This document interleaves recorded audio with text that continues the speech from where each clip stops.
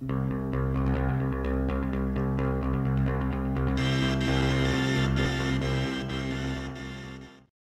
just plug it into my iCharger and see what levels the various packs are at.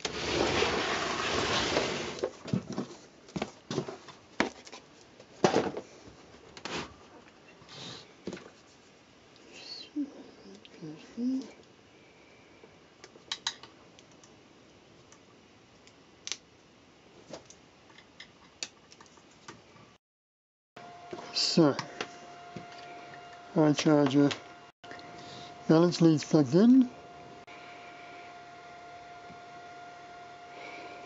Alright, this is encouraging. So, charger's saying it's a 7 series pack. Good. When I'm building a brand new pack like this, I usually charge at a pretty low charge rate, just to be nice and gentle. And I'm thinking 1 amp, which is way lower than it could take.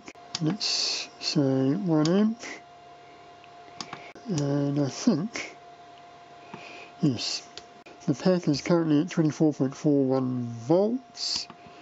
The resistances of the various groups are 3 milliohms, 7, 8, 12, 8, 12, and 7, and 57 milliohms for the whole pack. And the voltages are 3.5, 3.52, 3.47, 3.5, 3.49, 3.48, and 3.47.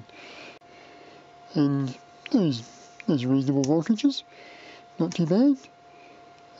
Let us try a little bit of charging and see what it says. Oh yeah, it says it's throwing 1 amp into it quite happily. I might just leave that going overnight. Put that on top.